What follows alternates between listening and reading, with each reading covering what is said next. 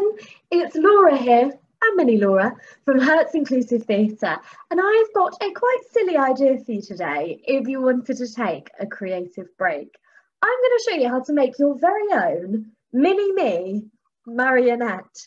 Now, some of you might know a marionette is a type of puppet that we control using strings like this. So they are very, very good at dancing. You just pull on those strings to get them to do some brilliant dance moves.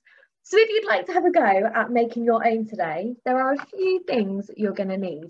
To make the body of your mini-me, you're going to need a toilet roll tube, some paper and some glue. Okay, so to begin with, the toilet roll tube is going to become the body of your mini-me, and you'll see on mine I decided to coordinate our outfits and decorate it accordingly. So feel free to decorate your tube. You can draw on it, you can stick paper on it if you prefer. You're then going to come on to your head. You can do what I did and choose a very silly photo of yourself to cut out and stick on, or if you're feeling very artistic, you can draw a bit of a self-portrait as well. So once you've got your face, you're just going to stick it onto the top of the tube there, like so. And then it's time to add your arms and legs. These are really important if you want lots of movement in your marionette. And you're going to use some paper for this. So if you cut out some long strips of paper like this, and then fold them backwards, forwards, backwards, forwards, backwards, forwards, all the way along until you get this springy shape when you let go. So we fold it all the way down for your legs and for some arms as well if you want to add some. You're then going to use your glue again to stick these inside the tube so that they hang down like so. So you're going to stick both of those on. And of course the same with the arms. As I mentioned before, you can decorate all of this as much as you like to make it look beautiful. Fantastic, that this is going to be the body. Of course, a marionette would not be complete without the strings. So for the next step, you're going to need some kind of string. You can use string, you can use twine, you can even use thread if you've got some. It might be a little bit fiddlier, but it works just as well. You're also going to need some tape for this step and something to use as your wooden cross shape to control your puppet. Now you can see here I used some skewers that I stuck together. You can also stick together pencils if you've got some to hand. They work just as well.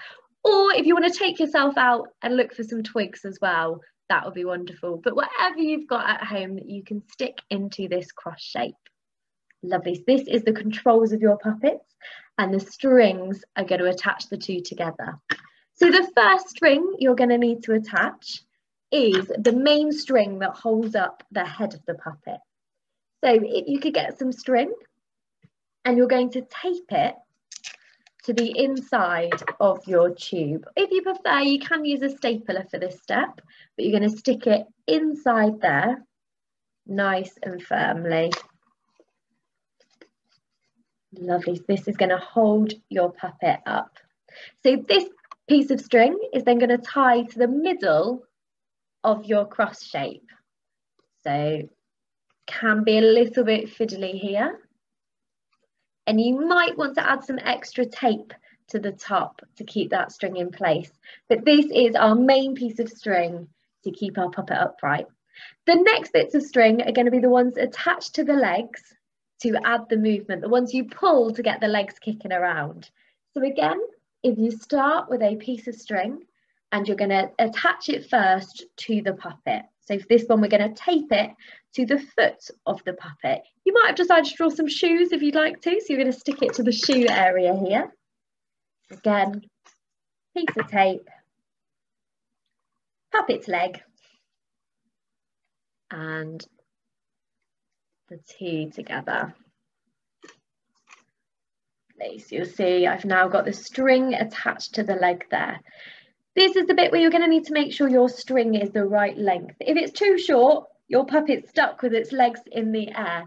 So you want to attach it just right. So the string is straight and the leg is hanging down, full. And again, tie it to the cross at the top on the end of one of the pencils or one of the sticks. And then all you need to do is pull on the string each time you want the leg to dance. It's a little bit long there, isn't it? Like so. You can then attach some string to the other foot as well, so you can get them both to dance. And if you're feeling particularly creative today and really want a challenge, you can also attach some to the ends of your hands as well. And when you pull the string, they will move as well. So that's the basics there. We make our body with the toilet roll tube and attach our face, arms and legs, and then attaching the strings to the bottom of the legs and arms if you want to, tying them to our wooden cross, and then one string attached to the centre of our puppet as well to keep it in place. And then, of course, add all the decorations you like, and before you know it, you will have your very, very own dancing mini-me at home. I really, really hope you've enjoyed that. If you give it a go, do let us know. And of course, as always, we would absolutely love to see some photos of them as well. But for now, take care, everyone. Goodbye.